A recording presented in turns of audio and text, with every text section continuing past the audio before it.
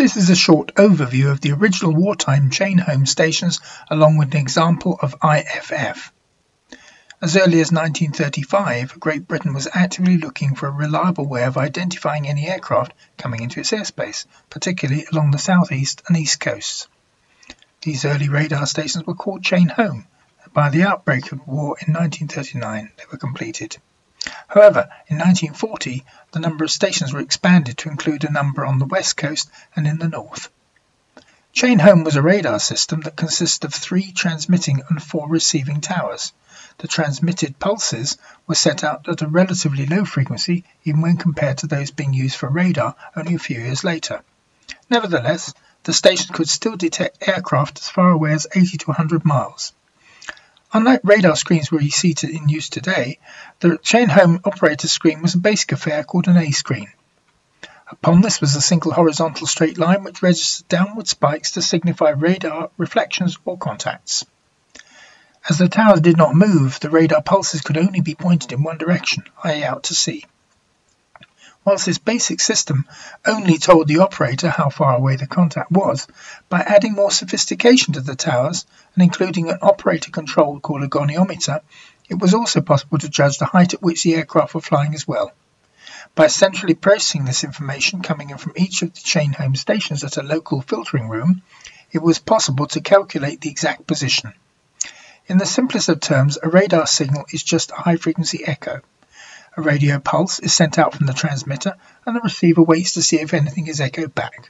By using this information, we can see that if we start drawing a straight line from the left on a screen when the transmitted pulse is sent out, if we now connect the receiver to the same screen, if an echo comes back, we'll see it as a second pulse further over to the right of the line being drawn.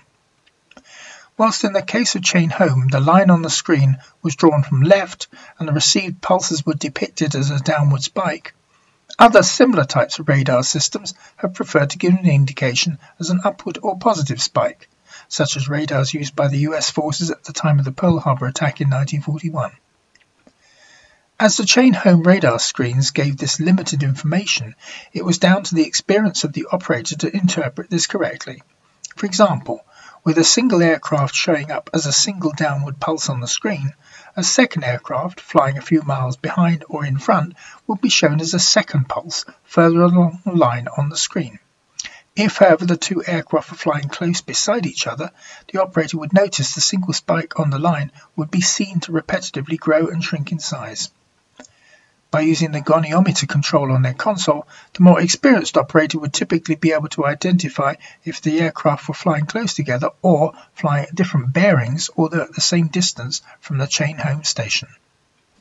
Here we see a straight horizontal line on the radar room's chain home demonstration unit.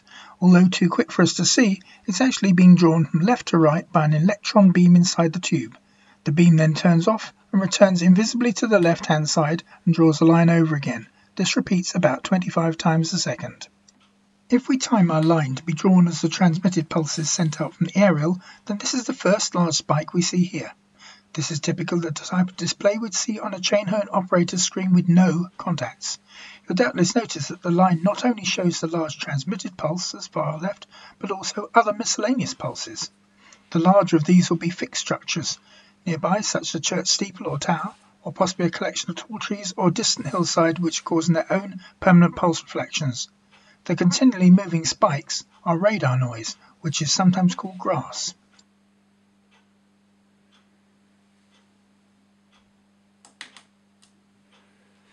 The display is becoming more interesting now as 2 large spikes have appeared on the right-hand side.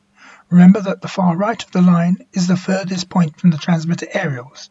By matching these up to the scale on the operator's display, they'll be able to estimate how far away the contacts are. In this example, I'd hazard a guess to say the nearer of the 2 is about 75 miles away. In this next clip, it's apparent that the contacts are coming closer to the transmitter. If the chain home operator uses the information they'll have recorded on the time it took for the contacts to travel across the screen, they'll be able to calculate the airspeed as well as the approximate height or altitude by using the goniometer.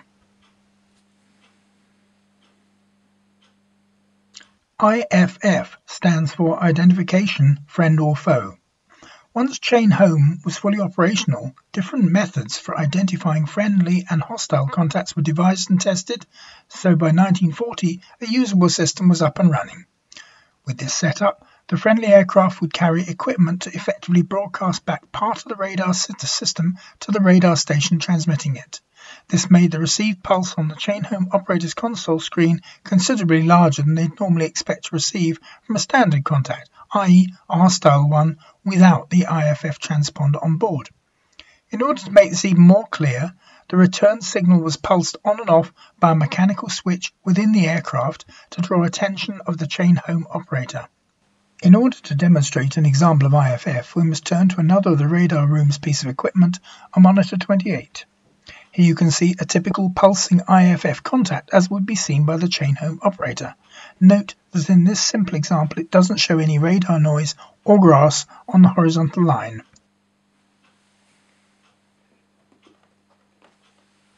If we now add a couple of possibly hostile contacts coming into the range of the chain home transmitter to the right, note that without the extra IFF pulse it's easy to see the difference between a friend using IFF and another aircraft that is not. Lastly, we just see the friendly contact with the extra pulsed IFF return signal again.